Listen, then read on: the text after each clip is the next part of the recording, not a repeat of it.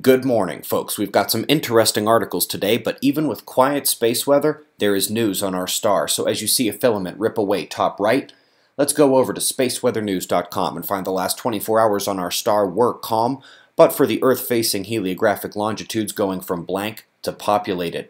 Bottom left, dark patch makes two coronal holes, turning in with the other about a day ahead and on the north. The populated longitudes are not populated with sunspots as we're at the cycle minimum right now, and for the next few years those are just slightly more magnetic areas of the surface. But the eruptive potential is real due to the plasma filament snaking around the corona and which can erupt at any time, in theory. That has many concerned about the C-shaped filament on the south, and it is somewhat of a concern. These filaments do not remain stable for long. But watch the northern part of the C-shaped filament. You should see lighter colored arches doing their cow jumps over the moon impression. Those bright loops are a stability factor, and while they could fade away today in a matter of hours, as of this morning, they have the big dogs strapped in tight. We'll have eyes on it today. Solar wind continues its downtrend between streams after the peak on the 21st in minor storm conditions. Geomagnetism is very calm now as well, as you can see where we came out of the storm on the left.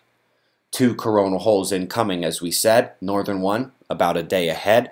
Their solar wind is still a few days away, but we expect a lithospheric uptick before then, and which could begin at any time. Worth noting that lots of blood echo activity in South America has gone unanswered at higher magnitude for a number of weeks. Before we get into our top stories, let's peek in on this meteor seen over Japan 2 nights ago. Quick trivia, who can remember what composition of rock produces the green flash we see with falling fireballs? A nice 1-2 punch from yesterday's Subsurface Ice on Mars article. This one takes a look at the polar regions, which we know are capped with frozen CO2, but which apparently have similar abilities to act as a water reservoir on the red planet. Up next, we shift to two Carnegie Institute terrestrial magnetism scientists doing their own version of Where Are We Going? They convincingly tie the core, mantle, and atmospheric dynamics together in a very lengthy but happily well-communicated work that actually had me double-taking one of their last graphics, thinking I'd been staring at my computer too long. Under this coupling model of the whole planet, when we lose our planet's magnetic field, it eventually leads not to a Mars-like planet, but a Venus-like planet, at least first. Not exactly something that is readily in the minds of most observers, even if the magnetic reversal of Earth surely is.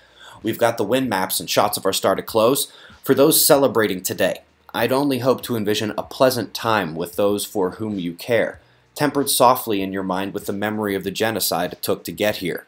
But waste not a moment to produce positivity in the aftermath, especially if you are with those you love. We greatly appreciate your support, and we'll do this all again tomorrow, right here. But right now, it's 5:45 a.m. in the new Valley of the Sun. Eyes open, no fear. Be safe, everyone.